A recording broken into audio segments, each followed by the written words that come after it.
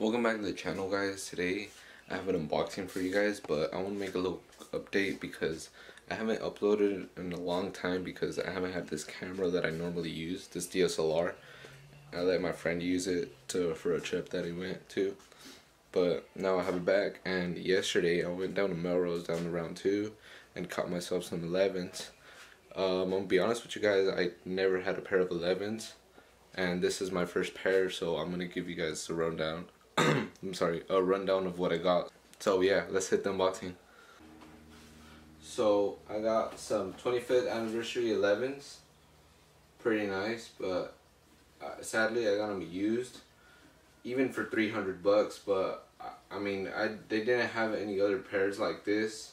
And originally I was trying to get some HUs, those HUs, but I still like these. These are really nice. When I first saw them, I was like, yeah, these are gonna have to be it, because my price range was, my budget was like 600 tops, so this one came down to 325, so it was like half of what I was expecting, you know, so that wasn't really bad. Shout out to round 2 for hooking it up with this shoe. It's really dope, but now I need to clean them, and despite it having the same dead stock on the bottom, I'm still gonna have to clean them and try to make these brand new.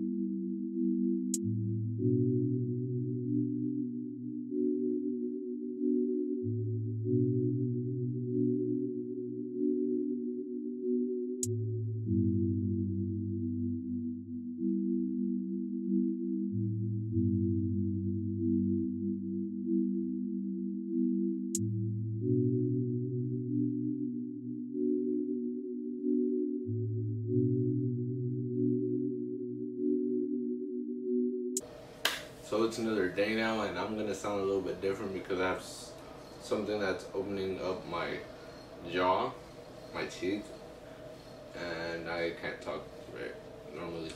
So after going around 2, I was surprised by all the sneakers they had there, really expensive ones as well, like the off-white UNCs.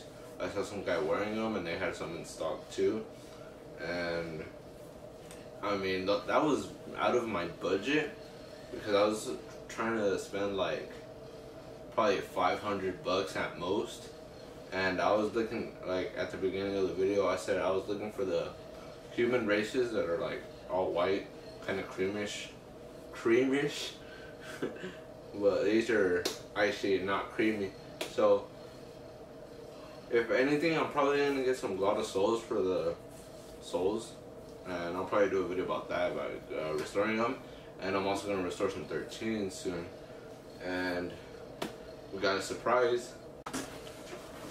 Double unboxing today. You guys are in for a treat today. So as soon as I got out of school, like the Sunday of that weekend, I went to an outlet factory, a Nike outlet factory, and I found these for under retail. They were in the discount section or sales section, you know, so they came out to about 120, 125 after tax, which was pretty cool.